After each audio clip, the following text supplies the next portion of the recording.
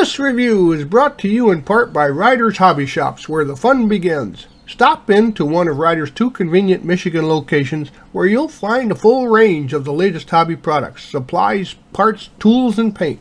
Thanks for joining us at Right On Replicas, where we're proud to bring you the best scale model kit reviews on the planet.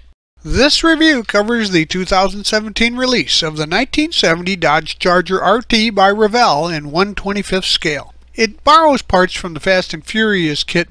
It's kit number 85-4381 in the current catalog, and it's always available online and in stores at this time. Now, the Skill Level 5 kit has 117 parts, molded in white, chrome, clear, and clear red, with some vinyl tires and metal pins. The body appears to be the same as the F&F Charger, but the door scoops are molded separately. And this is a good thing, for the RT had those scoops while the other trim levels did not. Now, the kit comes with correct 1970 Charger taillight panel and taillights. Hallelujah! And it features Magnum 500 rims like the 68 and 69 Charger. However, these were the new design and fit in the tires like on the F&F kit.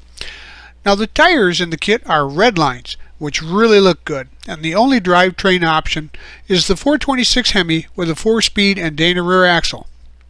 The interior is well designed and has a pistol grip shifter, but it also has a console, which means maybe we've got another version coming up. Now, the pistol grip would be used for the floor shifter in this kit, and the instructions are typical book format. The decals are water slide and include all the body badging and rear stripes in both red, black, and white. Now, the dimensions when done, about 8 1/4 inches long, 3 inches wide, and 2 1/4 inches high. Here are the contents of this kit, and while some people might open up the box and pull out each of these pieces and try to find some words to describe them, I'm going to call this my open box review in 10 seconds. So take a look. Here's all the parts. But their open box review won't help you build the kit, so I'm going to help you do that. We're going to use some Model Master liquid cement, some white glue for clear parts, and super glue for strength.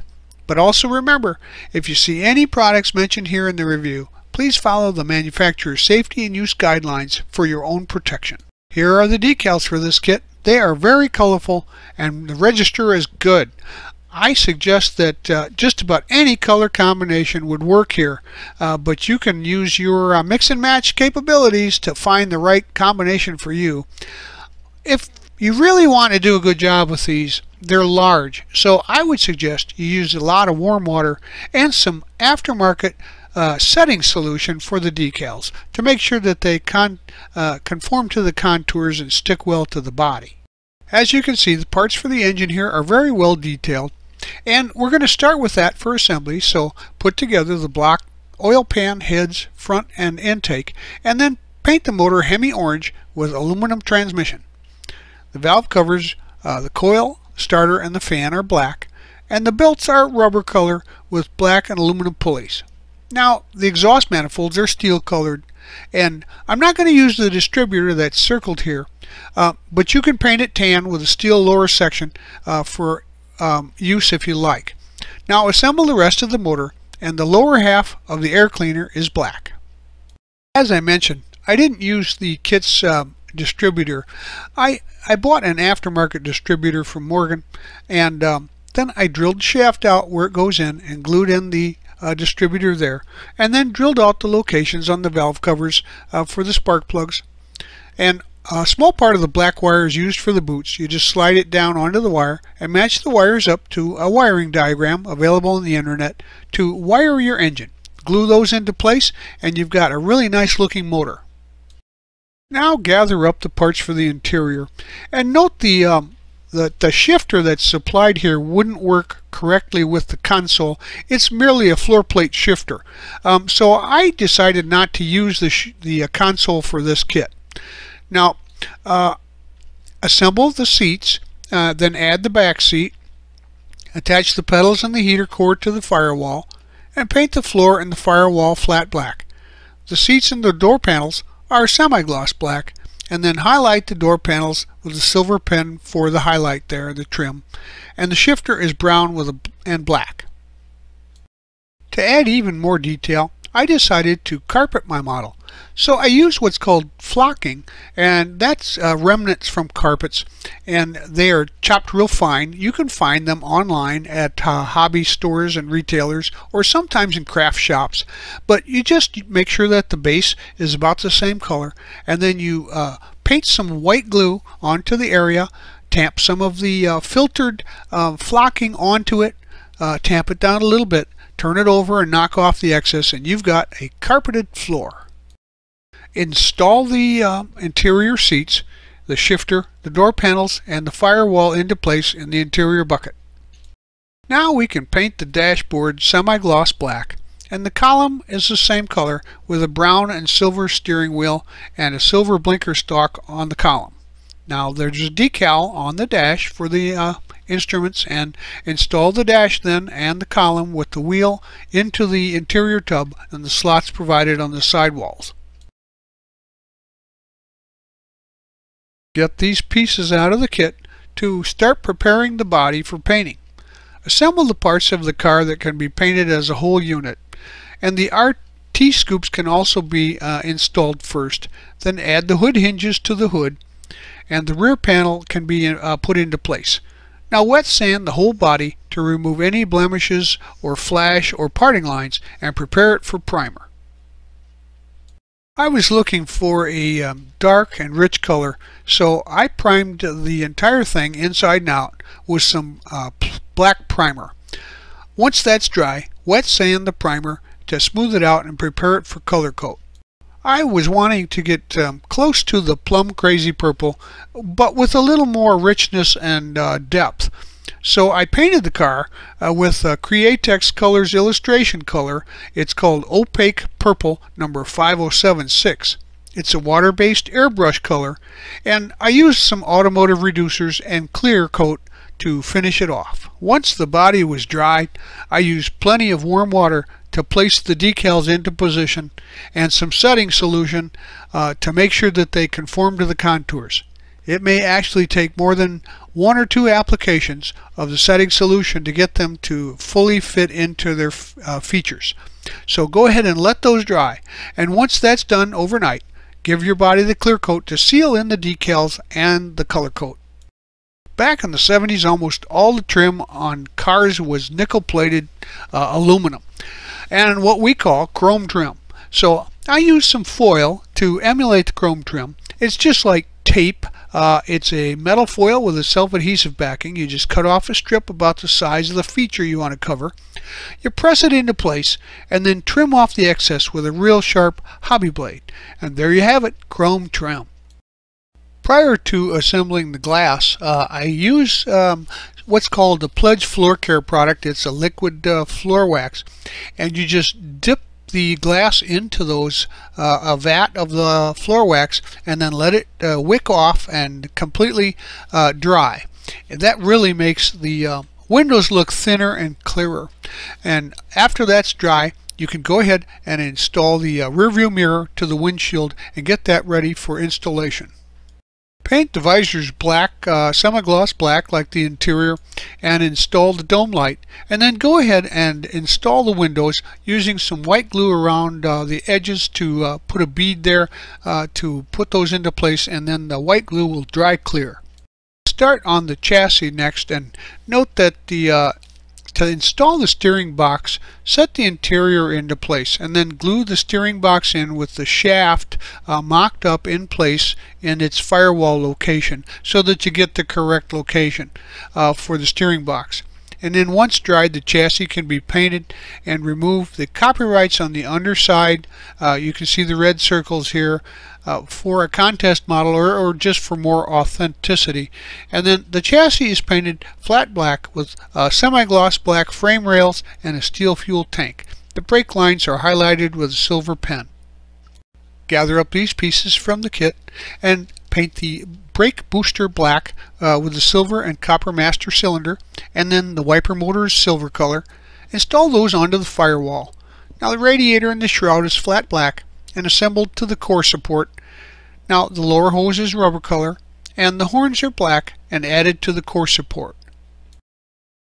Locate some gluing points to install the interior into the body, Scrape off any paint that's there to make sure you get a good bond, and then go ahead and install that into position. Turn the body over and put the interior into place. Now grab the motor assembly and scrape the glue off the motor mounts there and the locating points on the chassis, and go ahead and glue that into place using some good slow setting glue to make sure it's in position on the third member crossover and on the motor mounts. As I mentioned, finally Revell has gotten the tail lights and the rear tail panel of the 70 Charger correct, so go ahead and install those tail lights into the rear of the body. Starting at the rear of the body, slide the chassis into the body and shoehorn the chassis into the body, and install the core support in the body as well. We'll move to the suspension and exhaust, and the front suspension is assembled and painted semi-gloss black. The rear suspension is painted semi-gloss black as well. The drive shaft and the exhaust are steel colored, and the mufflers are aluminum. Now the frame blocks are semi-gloss black, and they're installed onto the chassis. And the front and rear shocks are red, or whatever your favorite color is, and install the front suspension and shocks. Now add the drive shaft to the transmission and install the exhaust with the exhaust tips. Now add the rear suspension into place for the lower section. These parts out to assemble the wheels and tires, and don't they look great with those red lines? It reminds me of the days back in the late 60s and early 70s. Now press and roll the tread of the tires on a sheet of sandpaper and a flat surface to rough up the tire tread and give it a used look, and use a 50-50 black wash that's thinner and paint to highlight the rims. Now insert the pins into the front tire, the small rim backs, and attach those to the rim, and do the same for the rear. Those are the large rim backs, and paint them black. Now the brakes are silver with gold calipers. Now you'll need to use a little caution here. Sometimes this is delicate, but use I would say like a flat head screwdriver of a standard on the back side here, and press the tires into position, both on the front suspension there on the spindles, and then also of course on the rear suspension, just to give it a little support, because it takes a good press, a good firm pressing to get those into place. Once they snapped in, they should stay for good. With your rolling chassis in hand, turn the body over, spread the sides out a little bit, and just drop the chassis into place. You now have basically a rolling chassis and body combination to finish the vehicle off. I wanted to personalize my car, so I went ahead and took my logo and printed it out on a plain white paper on a color inkjet printer, and after sizing it up for a license plate size image. And then I just cut it out, put a piece of cellophane tape on each side of it, and I'll use that later to glue into position for a custom plate. We'll add these pieces to the car now, so get those out of the kit. So install the gas cap, the door handles, wipers, and then paint the overflow bottle white with a black cap. The battery's black and the hoses are rubber color. Now install the underhood parts there, and the black wash the grill, and then install it with that 50-50 thinned paint and thinner combination of black wash.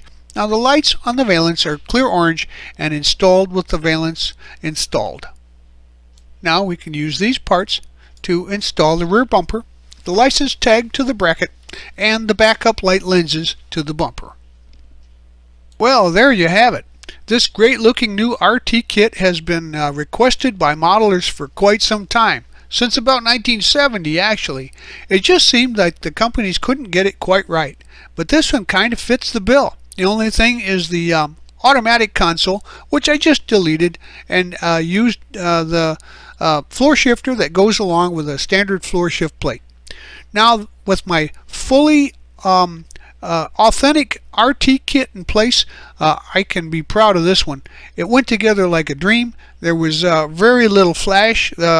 The injector marks are in appropriate places, so they don't show. And this was a nice kit, just like the F&F kit was last year. But the molded-in badging on the grill was there, but you know, you could shave that off, but it takes quite a bit to rework that. So I left it and just kind of blacked it out with some of the 50/50 wash. So if I were you, I'd buy one and put it on my shelf. Well, we hope you liked this premium step-by-step model kit review, and so that you don't miss any more, please subscribe to our YouTube channel. But you can find us on Facebook and our website, rightonreplicas.com. Thanks.